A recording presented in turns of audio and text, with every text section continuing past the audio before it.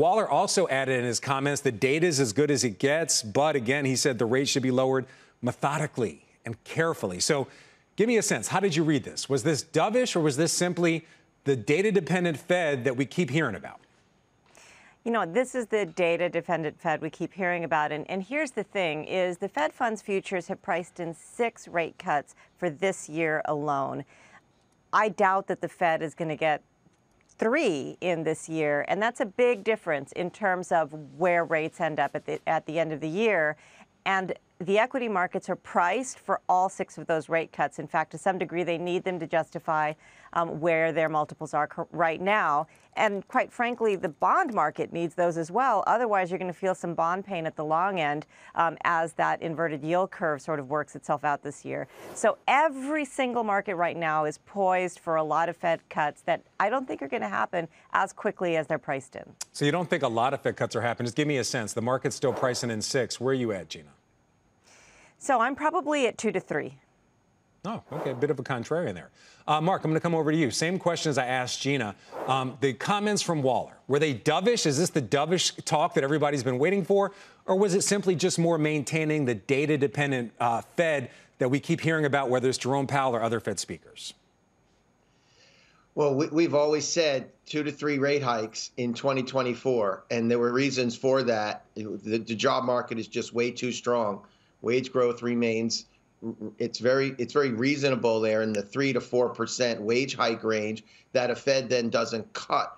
When you have unemployment below 4 and wages close to 4% on the increase, you're not going to get a Fed that's going to reignite inflation. And we've said a Fed that was wrong on the other side of this movement, that they weren't going to try to scramble and look like they had lost control of the battle. They want to bury inflation. Inflation is not close to their 2% target. And I think it's a continuation of what the Fed was saying all along, except we had a little pillow talk late in the 4th quarter that investors jumped on and thought it was a massive change. It was just a bit of a hint that they realized inflation was coming down, but not beaten. And I think that's where the misconception was. I think we have to look forward to a stronger economy in 2024. Not robust, but just a bit too strong for the Fed to get dovish. All right, Mark Avallone calling it pillow talk, all the market exuberance. Gina, I want to come back over to you. You're watching the spread on the 2-year and the 10-year. It's actually the narrowest that we've seen since October of last year. What does that signal to you? What do you think that means about the market going forward, at least until we get the next PCE? So, look, I think we have to see where we land in terms of this slowdown. You know, I think there are now very, very few economists holding on to, recession talk. Now we're just looking at maybe 1.2% growth next year, which is still a slowdown from this year, by the way. And so, we are still, slated to slow down.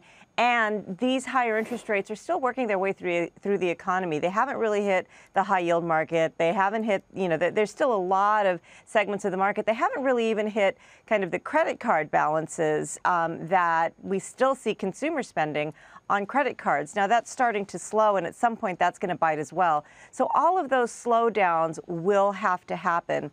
But I don't think it's going to slow enough for the 10-year to sort of stay where it is. We have to get back to normal. Yeah, a lot of people watching that spread between the 2-year and the 10-year, so something we'll continue to watch. Mark, before we go, I want to come back to you. I actually want to come full circle. You're calling some of the talk about the Fed cuts as some pillow talk, but at the same time, Waller said inflation is on target. He also has called the jobs number that was stronger than expected noise. You're watching earnings season very closely. How does the 2% rise in the dollar, the volatility in the oil market, how does this all factor in with what you're saying is the data-dependent Fed? Well, I agree with a lot of what Gina said, and that the Fed lags haven't really taken effect.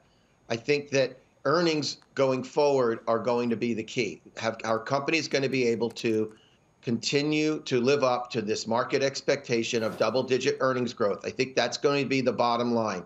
It's been the Fed and it's been earnings, and that's what the market's going to look for.